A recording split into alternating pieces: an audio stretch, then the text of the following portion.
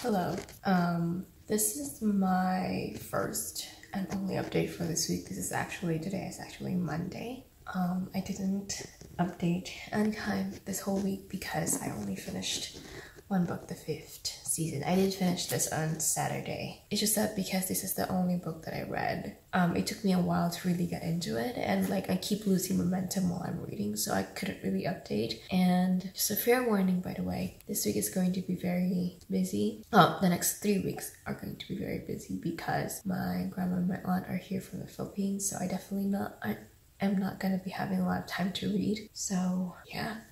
The 5th season was a little bit confusing, but again, that's my fault because I didn't really read, I didn't really keep the momentum while reading. So sometimes, and I keep going back and forth, physical copy and the audio book, and sometimes I'm like, where am I? I don't know where I am, and sometimes I lose it. I'm always forcing myself to read it. It's not that I didn't like it, it's just that I was so tired the whole week. So when I'm reading it, I'm like falling asleep while reading it. I keep pushing myself to read it. So there's some parts that I'm just a little confused. But overall, I still really enjoyed this book. I rated it 4 stars, but again, I probably would have rated it 4.5, 4.75, if not for the fact that I was just not into reading. It's just a weird reading week for me. I am reading The Obelisk and I noticed that I'm having the same thing. Like I started yesterday, and I've only read until page 88. Again, this is going to be a very busy week. I'm probably just gonna be finishing like 1 book a week for the next 3 weeks. So that's gonna be interesting. This is very interesting. The book, it is a really great fantasy book, and the world is so amazing. The characters are also really great because they're not straightforward. They're not, oh, we have a hero, we have an antagonist, blah blah blah, because we don't really have an antagonist.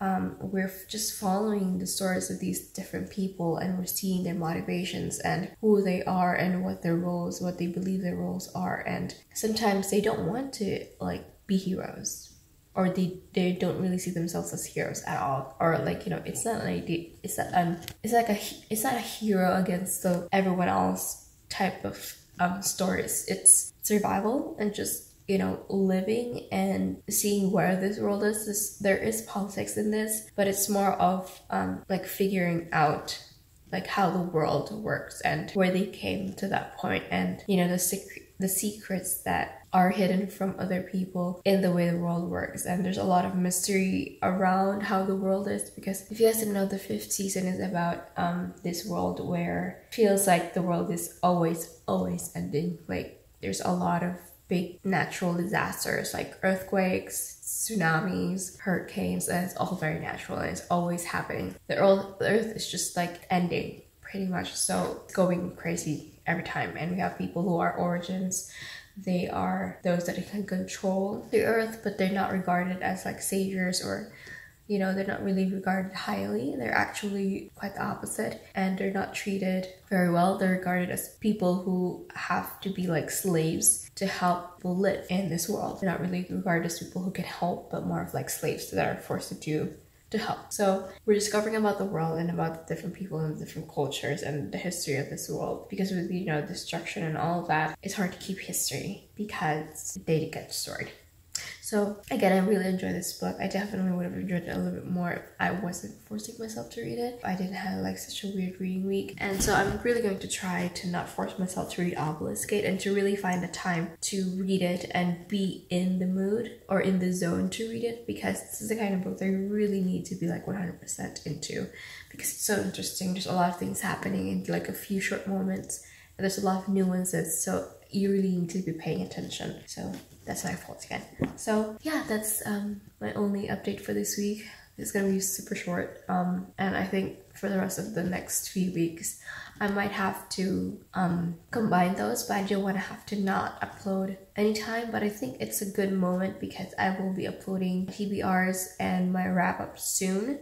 So I might just combine the next 2 to 3 weeks of vlogs. I can focus on filming and editing those other books because I need to.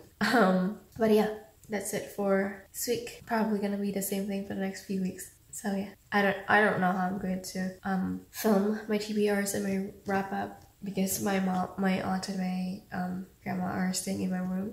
So I don't know how it's gonna work. Anyway, I'll figure it out. I will see you guys on my next one. Thank you so much for watching. You can check out some of my other videos right here. I think I'm doing this wrong. It should be on this side. You can check out some of my other videos right here, and I will see you on my next videos. Bye.